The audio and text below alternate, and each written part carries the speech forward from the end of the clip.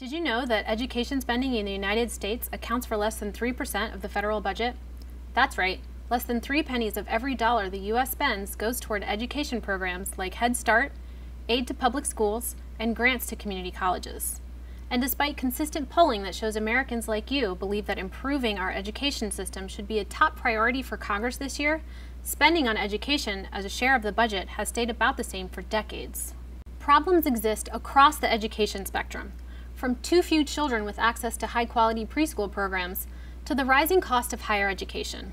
And while the President's proposed budget for 2016 seeks investment in programs such as universal pre-kindergarten and 2 free years of community college for all students, there is little indication that either of those proposals will be supported by Congress.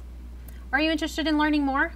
Find out about federal education spending, including spending in your local school district, at nationalpriorities.org.